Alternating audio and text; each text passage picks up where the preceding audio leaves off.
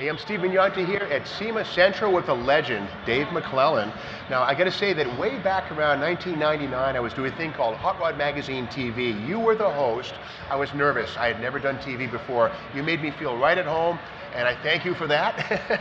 Well, I appreciate the compliment. I love the show. It was fun to do, and I thought over the 4.5 years that I was the host of it that just maybe we passed a little bit along to the viewer.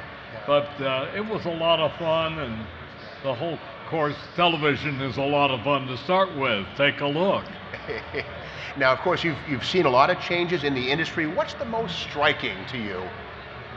The never-ending development of something new. It never is stagnant. This is, well, the first SEMA Show was 1967. I probably started attending shows about 1975. I started the MC work in '76, and when it moved to Vegas, continued on until 40 years in. And I can tell you, the one thing that absolutely amazes me is every year there's a whole lineup of new products that are some successful, most of them are, others are a nice try. But it's the constant creativity, and the more sophisticated it gets, the more there is. It's almost never ending. Now, did you ever think, back in the 60s, of course, Hemis, L88s, 442s, we now have cars with 700 horsepower from the factory. Did you ever think you'd see that? Well, my first car was a 39 Plymouth 6-cylinder, 4-door sedan that I had to fix the brakes before I could drive it. I wanted a 34 Ford Coupe, little hot rod type car, right? My dad said, no way are you getting into that. And I think a lifetime in the industry is fair payback for him not letting me have the 34 Ford. But it just is an astonishing thing to watch as the minds of the people that develop and come up with the ideas continue to bring them to fruition. I think we have the right people in the right places now, true engineers who are car enthusiasts who probably learn from you and watching you announce drag races. They're the guys now building and designing the cars that we're loving so much. Yeah, the hard thing about announcing is trying to please everybody all at one time. You do your TV work, you do the auctions, all of those kind of things.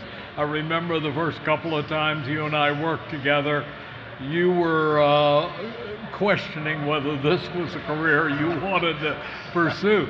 But it has certainly worked out well for you, and yes, I think people are motivated by a lot of different things.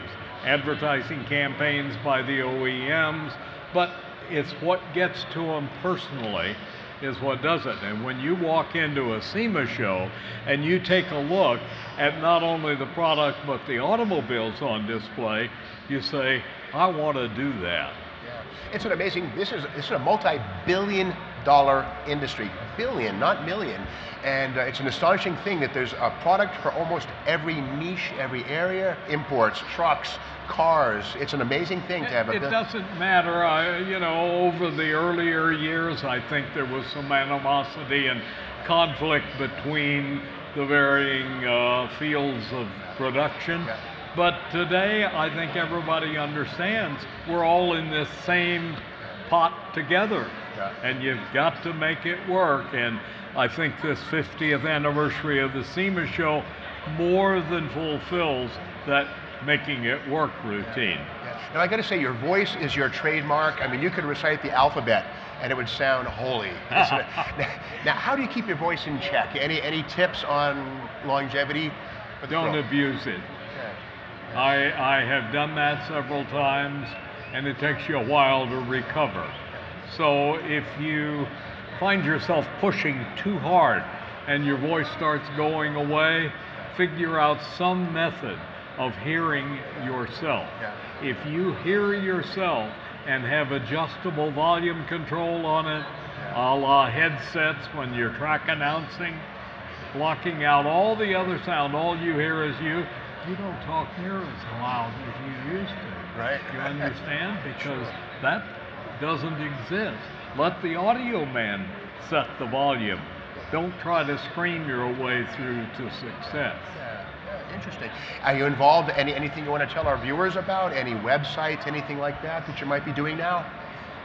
I am living, moving proof that retirement can be successful. I'm having the time of my life. Well, it's great to be here with a legend and, of course, 1994 SEMA Hall of Fame inductee, Dave McClelland, the voice of drag racing in so many ways. We'll have a lot more here at SEMA Central. Stick around.